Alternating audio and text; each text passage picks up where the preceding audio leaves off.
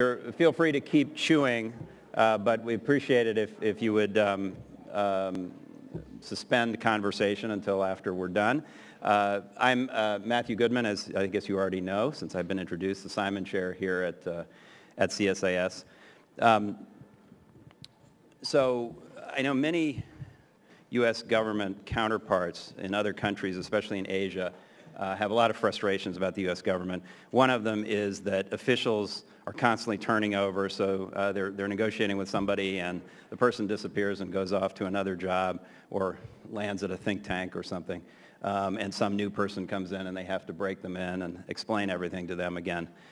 What our Asian friends don't understand is that actually we have a few secret weapons in the U.S. government, and that's people who have been around so long that they have heard all the arguments, they know where, what all the tricks are, they know where all the bodies are buried. And we are very fortunate to have one of those secret weapons with us today. I am using this form of introduction because I really don't think Wendy needs other forms of introduction. Formally, she's acting deputy USTR, but as most of you know, I'm sure most of you have worked with her over the years. She's been doing this stuff, trade negotiations, for over 25 years, focused on a lot of different issues, but in particular, she was the chief negotiator for the Korea-U.S. FTA, the Chorus FTA, and is now, among other things, driving the TPP negotiations with Japan. And so we're very fortunate to have her here literally while negotiations are still going on to join us. So please join me in welcoming Wendy to the podium. She's going to give brief remarks and then take a few questions. So please join me in welcoming Wendy.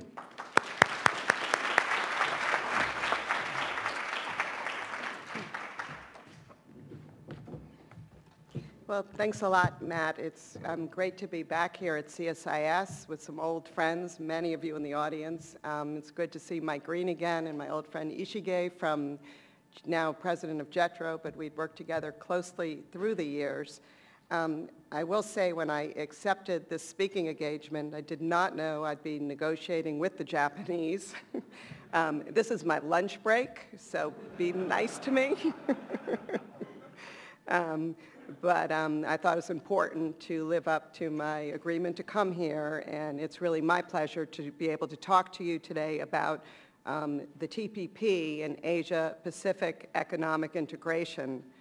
I think I spoke at this conference last year, and when I look back over the year, and even when I look back over the past month, there's so much activity underway in the region with respect to economic integration. Just over the past month, we've seen a flurry of activity.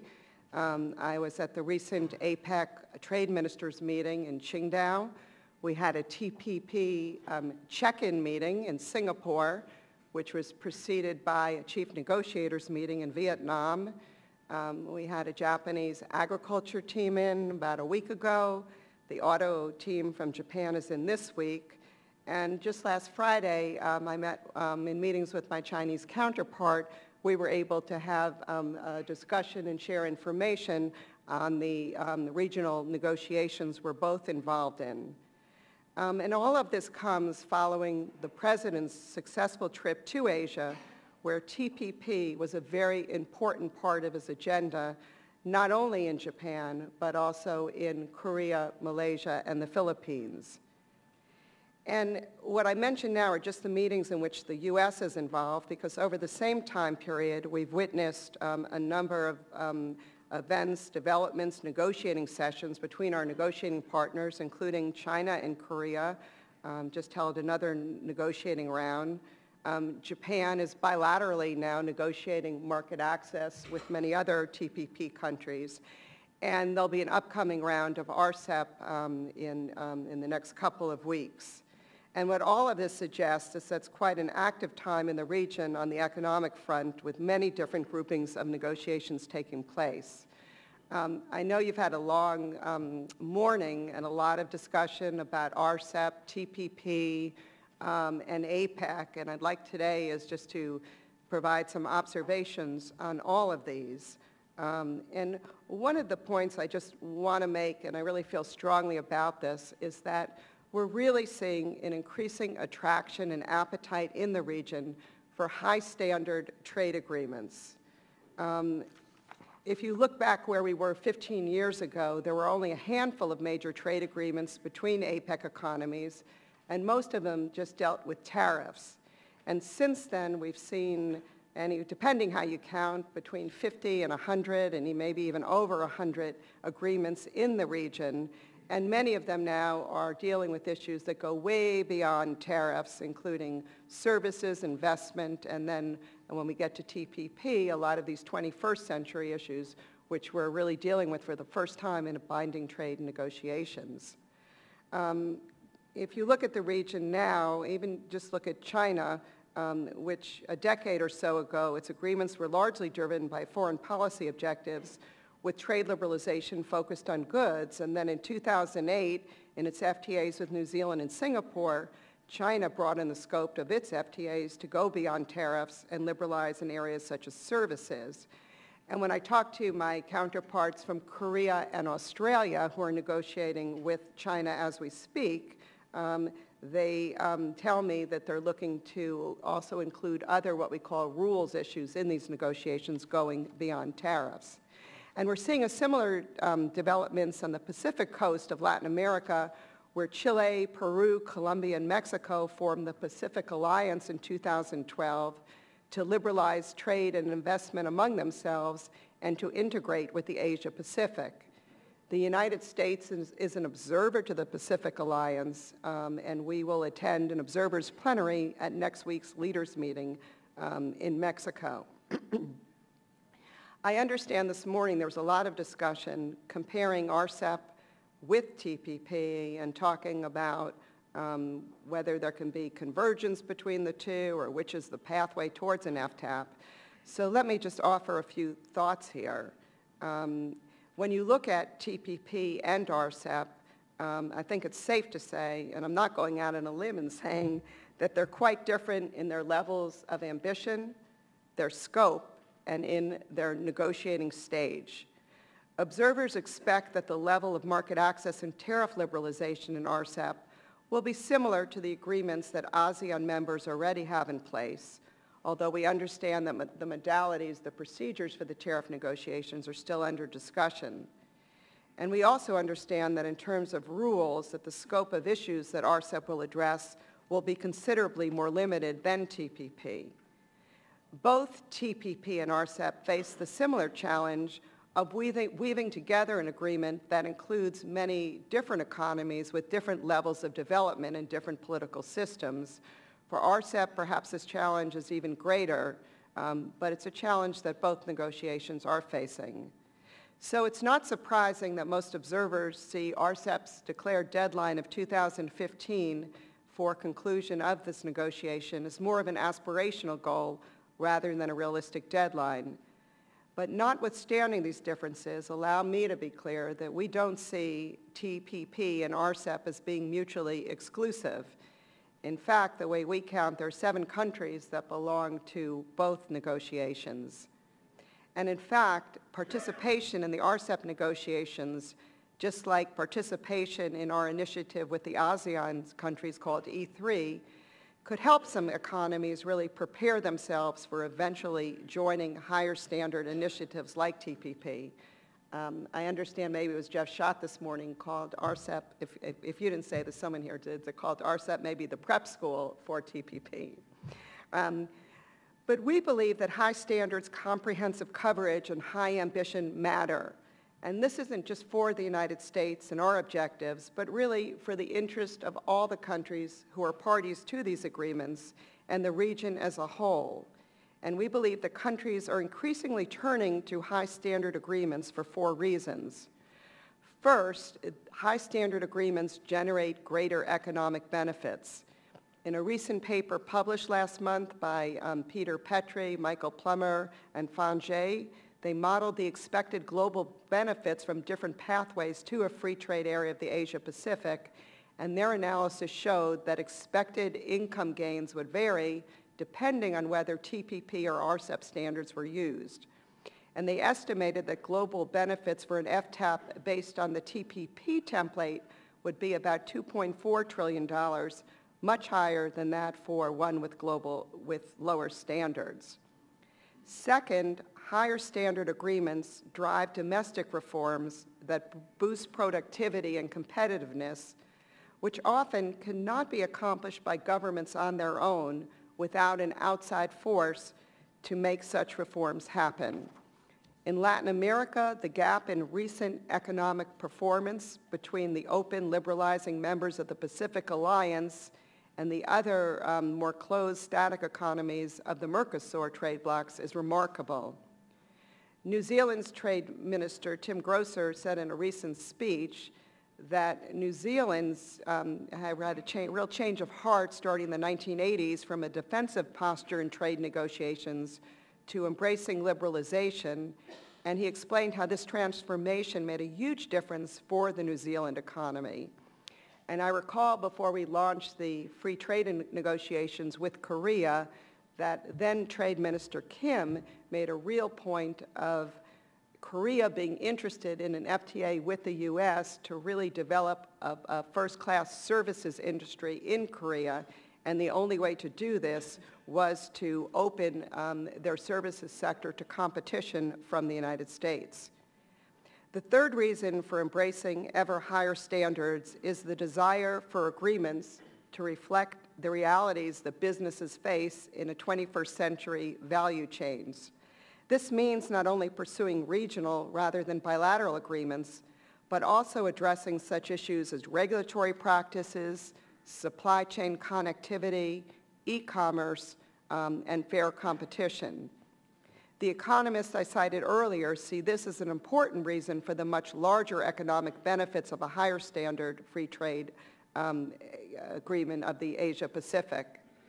And fourth, for the United States, we also see the pursuit of higher standards in areas such as labor and the environment as a reflection of our values, which are increasingly shared by many in the region. Let me turn now to the valuable contribution that APEC has and continues to make in promoting regional economic integration.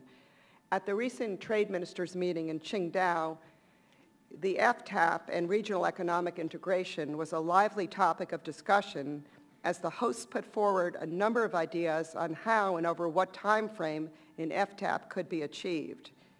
The United States was an early supporter of FTAP when APEC endorsed the idea as a long-term prospect in 2006. And since 2006, APEC has undertaken a lot of important work in promoting regional economic integration and in laying important groundwork for an eventual free trade area of the Asia-Pacific. In 2010, when Japan hosted APEC, the APEC leaders outlined their vision for pathways to an FTAP, and they made clear at that time that APEC itself would not be the negotiating forum, but rather they pointed to other negotiations underway in the region, such as TPP and ASEAN Plus 3 and ASEAN Plus 6, which now is RCEP. And at last month's trade ministers meeting in Qingdao, the APEC economies reached a consensus that APEC would focus on how it could contribute to an FTAP consistent with its role, recognizing that negotiating pathways towards an FTAP are taking place outside of APEC. And APEC's work in this area will include stepped-up information sharing, capacity building, further analytical work, and working on what we call the next generation trade issues. And what the ministers discussed, but they did not agree upon it during that meeting, was setting a deadline for the realization of an FTAP, nor launching a feasibility study for an FTAP, which is a tool routinely used in the region to prepare for launching free trade agreements. Given that there are promising regional initiatives like TPP and RCEP underway in the region, the ministers did not consider either idea to be appropriate. Now, let me turn quickly to the issue of the TPP negotiations, and with a focus on the U.S. And Japan partnership in the TPP negotiations. Japan joined TPP less than 1 year ago, and their participation has added considerably to the economic heft of the TPP. We, the United States, we do not have an FTA with Japan, and TPP really gives us the best shot in a very long time to address longstanding barriers to trade in Japan, but also allows us to partner with Japan as we shape rules for the region for the decades ahead. But TPP potentially has even greater significance for Japan, and last March when the Prime Minister spoke eloquently and made the case for why Japan should join TPP, he said that Japan could not afford to remain inward-looking while other countries were opening up their economies. And he pointed to free trade agreements being launched around the world in the region and expressed his interest in Japan joining the fray. He concluded by saying Japan has to be at the heart of the Asia-Pacific century, and now is our last chance. Losing this opportunity would simply leave Japan out from rulemaking in the world. In addition to increasing the economic weight of TPP, Japan's joining has also increased the complexity and difficulty of our negotiations. And it's interesting because on one hand, we've cooperated very closely with Japan to find pragmatic solutions on what we call the rules issues in TPP. So ranging from issues of state-owned enterprises to IPR to investment to services, we've been working really closely with Japan in leading other TPP countries to really lift the standards and reach agreements in these areas. But at the same time, we are also grappling with Japan as we negotiate two very challenging issues. They both begin with the letter A. One is agriculture and one is autos. We are dealing with the autos issues and other non-tariff barriers in separate parallel negotiations to the TPP, which we agreed to launch once the United States supported Japan's participation in the TPP. And we're holding these auto talks this week and are making some progress, but we still have a lot of work to do. As for agriculture, we knew from the start that this would be a challenging area for negotiation with Japan, but we were also really encouraged because Japan, in joining TPP, recognized that it needed to move on agriculture. It had a really intense domestic debate on agriculture, on agricultural reform, which is continuing today.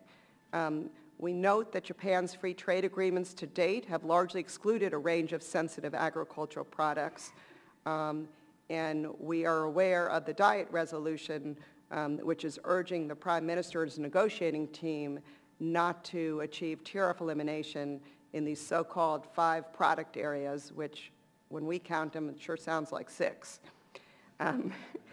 Achieving meaningful market access in Japan's agricultural market is critical, consistent with the high standard and comprehensive TPP outcome that each country has agreed to pursue. We were working on agriculture hard with Japan for a while, but during the President's trip to Tokyo, we were able to really enter a new stage in our negotiations when we achieved a path forward on both on autos and agriculture. We made important progress during the visit.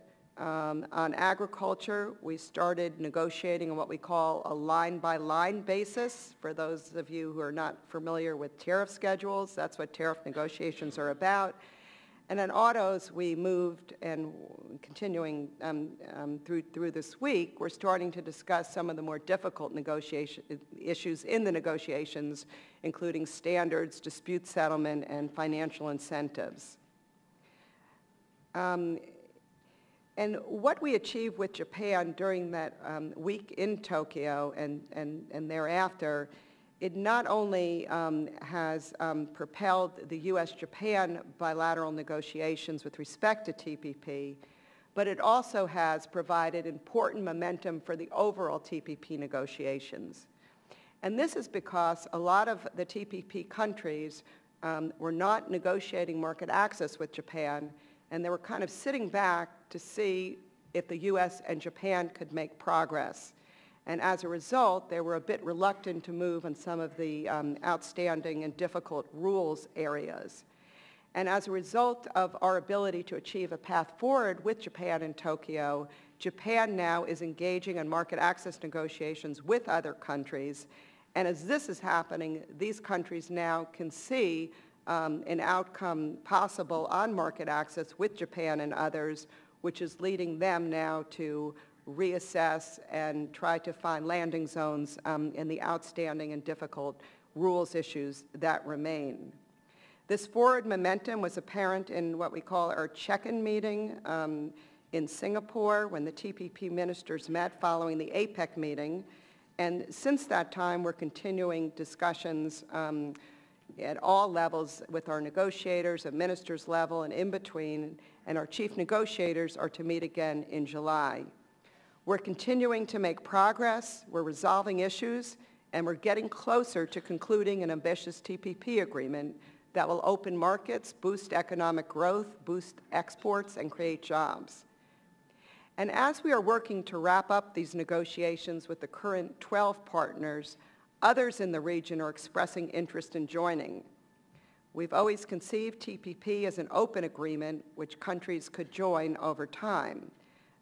Korea last Thanksgiving, and I always remember because I got the call during the Thanksgiving meal that they were interested perhaps in joining TPP. We are in the process of our bilateral TPP consultations with Korea as other countries, other TPP countries are as well. Korea with the Chorus Agreement, a very high standard agreement. In that regard, we're focusing on areas that are Chorus Plus with Korea that they need to focus on to make sure that they will be able to live up to those high standards. And we also have a number of bilateral issues that we also need to work through with Korea. And Korea also needs to formally make its own decision that it wants to join TPP. And a number of other economies have also at various times this past year expressed interest in TPP, including the Philippines, and this was discussed during the recent visit by the president there, and others as well. And with a number of these countries and economies, we are sharing information, so when they are ready to officially put their hands up, at least they are up to date with what's going on in these talks. It's also interesting how far, and I'm almost done here, how far China has come from its early suspicions that TPP was somehow designed to contain China. China is clearly studying TPP intently. It is expressing an interest in the negotiations, and I think this can be taken as a sign that it is rethinking its FTA strategy and considering how participation in trade agreements might yet again spur domestic reforms as it did when China joined the WTO. We are regularly updating China on TPP, and China's updating us on their negotiations, and as I mentioned at the outset, I led such a discussion just last Friday. So there is a very healthy dialogue going on between the United States and China on these issues. Of course, there are still many questions about China's readiness to take on the obligations of a high-standard, comprehensive agreement like TPP, but there are signs that China may be accelerating its progression towards pursuing higher standard agreements, and we'll be looking closely to see how their negotiations go with Korea and Australia this year, as well as the progress we make in our BIT negotiations, where China has agreed for the first time to negotiate a negative list. So let me conclude and just say the TPP high standard model is clearly gaining momentum and attention in the Asia-Pacific as a force for regional economic integration. The jury is still out on exactly what shape the path to an FTAP will eventually take. But our view in the United States is that TPP is the most promising prospect for an FTAP because it offers the benefits of being a high standard agreement that addresses the emerging trade and investment issues of the 21st century. It is quite far along in the negotiating process. And finally, it's just attracting a lot of interest among other economies and countries in the region beyond the 12 members. Thank you very much.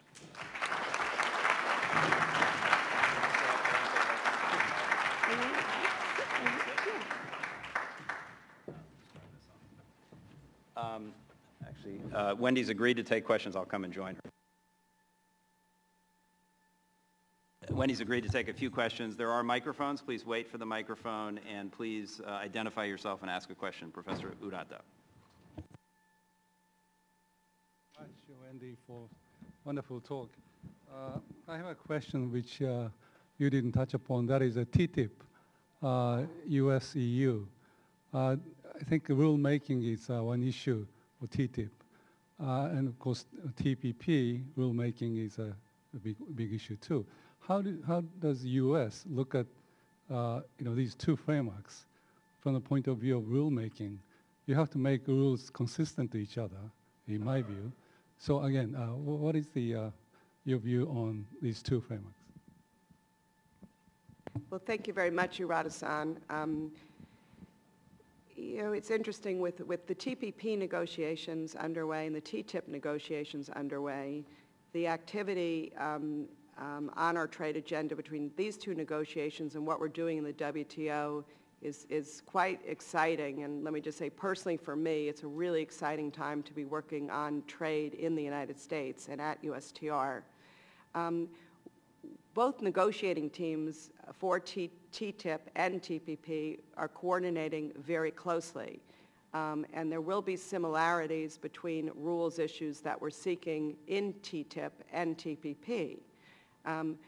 But there will be some differences as well in terms of which issues we'll be emphasizing, and a lot of that has to do with the types of barriers we face in the countries we're negotiating with and how extensive and how close our ties are with those trading partners. But whatever we negotiate will be consistent between the two, and we will need to, carefully monitor both of those negotiations, but other negotiations we're involved in to make sure that we are concluding, the agreements that really bring home the best deal for the United States and for the region, for the global trading system. Okay, thanks. Yes, sir. Right there, the gentleman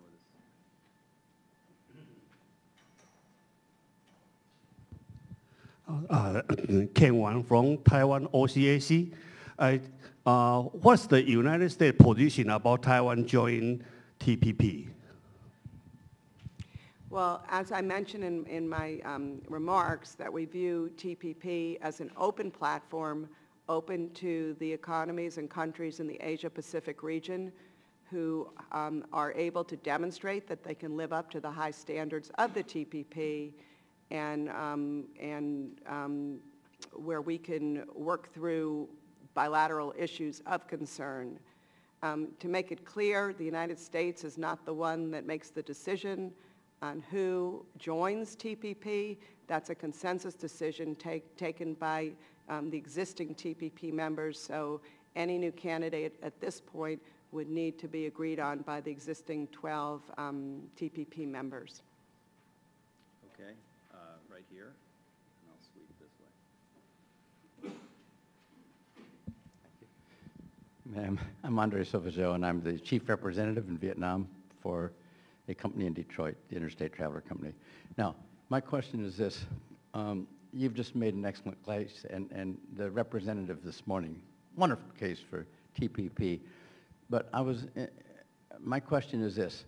What are the best arguments to use against generally people in the United States who are generally supportive of President Obama, except on TPP?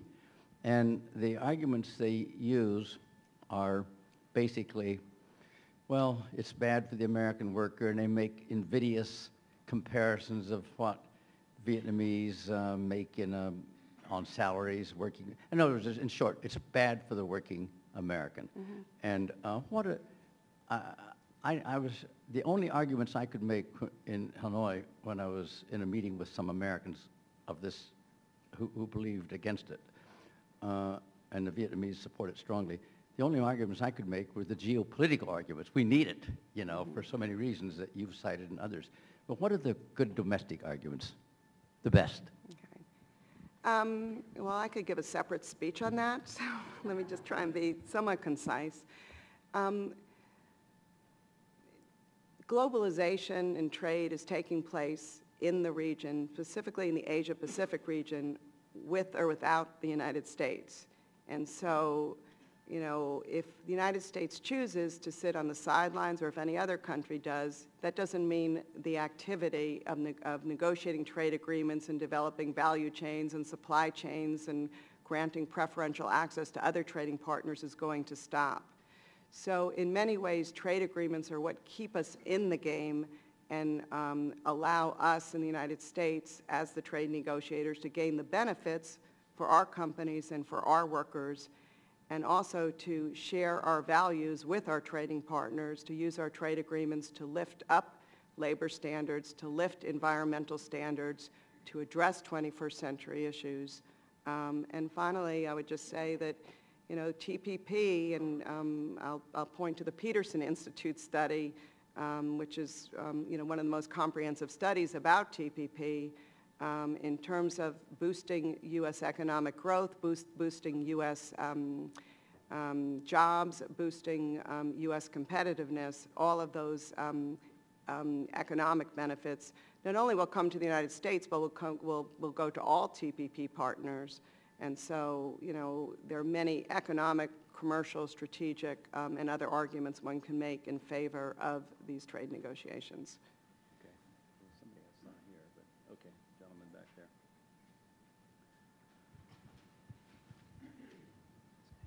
Thank you. John San with CTI TV of Taiwan. This is a question, it's a follow-up question to the Taiwan question. President Ma of Taiwan has really has made joining the TPP negotiations one of his highest priorities of his administration. Could you suggest any practical ways for Taiwan to prepare itself for eventual negotiations, you know, with the TPP members, the U.S. being the primary member? And also on that same note, how big an issue is the pork import or pork export on the part of the United States for Taiwan? Thank you very much. Well, let me answer that question by just sharing the year of negotiations I had with Japan before we supported Japan's participation in the TPP. We spent about a year negotiating with Japan, and there were really two areas of this negotiation. First was to share with Japan what we were trying to achieve in the agreement so that we would have the confidence level that Japan was really ready to take on those high-level commitments. And second was to work through bilateral issues of concern, which included a number of auto issues, insurance issues, and other issues. And when we consult with TPP candidate countries, and right now, once again, you know, Korea, they've announced their interest, we're having the same type of consultation with them, kind of the two-track consultation. And so that's the approach we follow when holding TPP consultations with prospective candidates. Okay, I'm going to take one more from over here, the gentleman right there, yeah. And maybe if you could take two. Why don't we do that one and the gentleman next to him, and then we're going to have to stop, I'm afraid. Yes, hi, my name is Adam B. Sudi. I'm with Politico. As you negotiate these big regional trade agreements, my question is, when you look at the market access packages, what you're negotiating with Japan, how is that going to interact with the other market access packages? Is what the concessions, the offers you get from Japan going to apply to the beef producers in Australia that would like to probably have that same level of access? Are you going to kind of mesh what you get with Japan and offer it on an MFN basis to all the other TPP members? Mm-hmm. Okay, why don't we just take that gentleman there, and then we'll have to stop, I'm afraid. Thank you. I'm Yoshikawa from TV Asahi. Some agriculture groups, like pork producers, have said strong statement against Japan. If Japan can't open the market, U.S. should conclude TPP negotiation without Japan. And so how would you respond to such statement? And are you considering a TPP without Japan if Japan cannot open its market? Thank you. Okay. Okay, which one of those do I want to take first? Or take it all. Or can we get another question? I can pick which. First, with respect to our, well, both are really have to do with our market access and particularly our agriculture negotiations with Japan. You know, Japan's agriculture market has been highly restricted to date. Through TPP, Japan is looking to open its market beyond what it's done in its current FTAs. And really the question is how far is it going to go? We are negotiating bilaterally with Japan and our other TPP countries with respect to market access and tariff negotiations. And so we are trying to work with Japan to achieve, you know, maximum meaningful market access through these negotiations with Japan. We understand they have sensitive products, but we also remind Japan that when it agreed to join TPP, it signed up for a comprehensive high standard deal. So we are working very hard with Japan on agriculture. We are clearly in a very intensive stage of negotiations. No final agreements have been reached. We have a lot of work still to do, but as a result of the President's visit to Japan, we're clearly in the next phase and in a new level in these negotiations. With respect to the second question, and I think this is pretty easy to respond to, we're really focused on concluding TPP with Japan. That is why we're spending so much time with them. And we're working with them closely on rules issues. We're working with them closely on our parallel bilateral negotiations on autos and other non-tariff measures. And we're also working very hard with them on agriculture market access. Okay, well, Wendy does have to get back to her Japanese counterparts to continue those conversations, so we're going to have to let her go. But I think that confirmed my point that she's a real secret weapon and a national asset, frankly, for all of us here. And we really appreciate your coming out, Wendy. I must say, you said in passing this is a really exciting time to be involved in trade.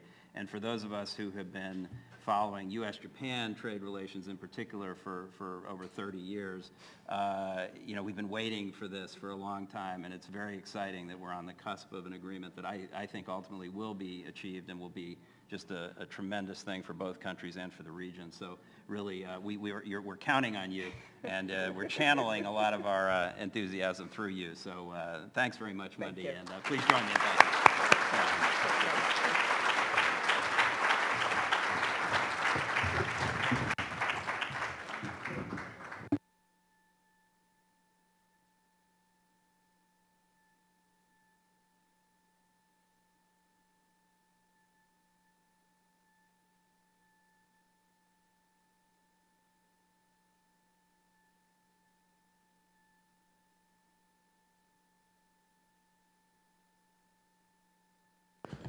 So we appreciate you all coming. We will do this next year. We learn something every year. I think the big things we learned this year are that the general trend is convergence, not competition of RCEP, APEC, TPP, but probably not a merger. That much is clear. The pieces here in the U.S. politically for TPP and TPA are there. It's going to take presidential leadership and work from the Congress to put them together, but it's there. It comes down to the U.S. and Japan in many, many ways, but we're getting closer. Unfortunately, we're now 1 hour further away because we pulled Wendy Cutler out of her negotiation, but we're getting closer. And Ishige-san, when you meet President Obama next time, you can give him a report on our conference and then ask him if he'll be done with this by next year's conference. Thank you to the Simon Chair and Japan Chair staff, to our interpreters, and to our friends at JETRO, and thank you to all of you.